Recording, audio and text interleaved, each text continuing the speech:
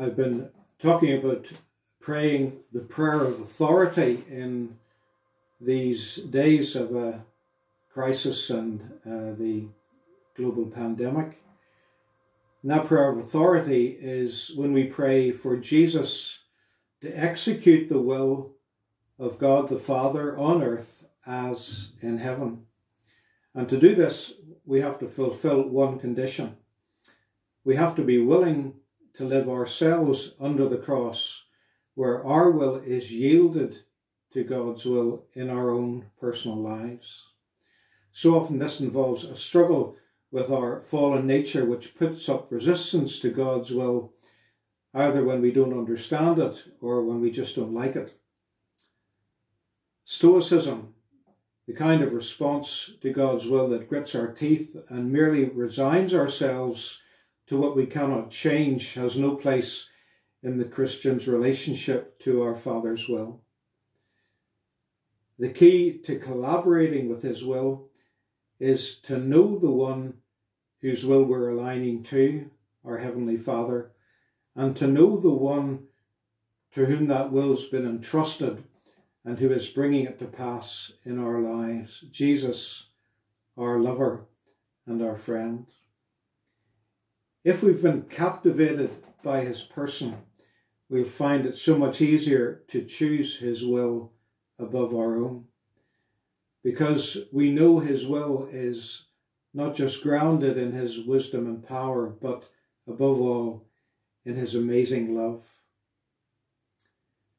It's aligning with his will in our own lives that is the key to authority and prayer.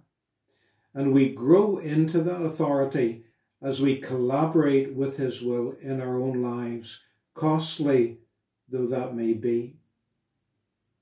It's so important that we don't waste the costliness of aligning to his will under the cross, but that we go on to the purpose of being under the cross, why our Father in heaven causes us to have to lay down our will or yield to his will in things that might be painful or difficult for us. It's so that we can go on to exercise this authority in prayer. Quite a few years ago, there was a brilliant book written called Don't Waste Your Sorrows. And I think it was by Paul Bilheimer. And it was about how God intends to use what we go through in aligning with his will to move us on to a place of authority in praying for his will to be done on earth. And this is the theme of Ter Stegen's hymn today, where the will of God, through the closeness of relationship with Jesus, the will of God becomes something sweet and light and joyful. O sweet, beloved will of God, my anchor ground, my fortress hill, my spirit's silent fair abode, in you I hide and I am still. O will that wills my good alone, lead me, you guide towards what's best. A little child I follow on, and trusting lean upon your breast. God's will can make the bitter sweet. All must be well when it is done, unless his will has ordained it. The glory in all joy is gone.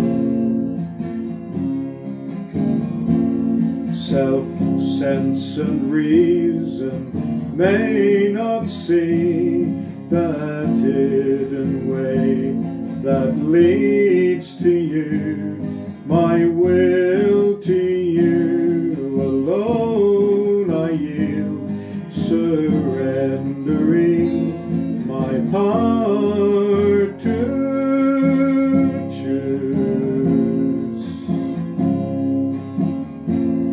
your wonderful sweet will. My God holds me in its secure embrace, my captive will, my peaceful soul's imprisoned by your realm of grace.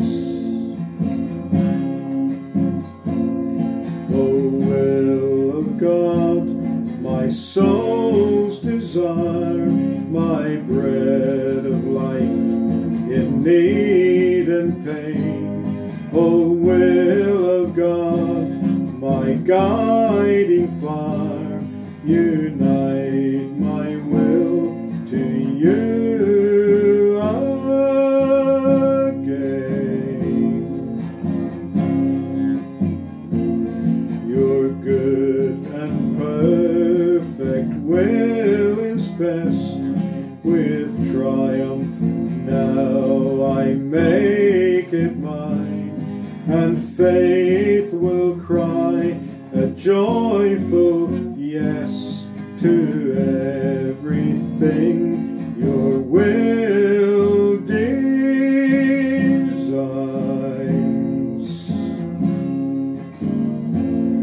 Oh, will in me your work be done, for time and for eternity. Give joy or sorrow, all are one, to every soul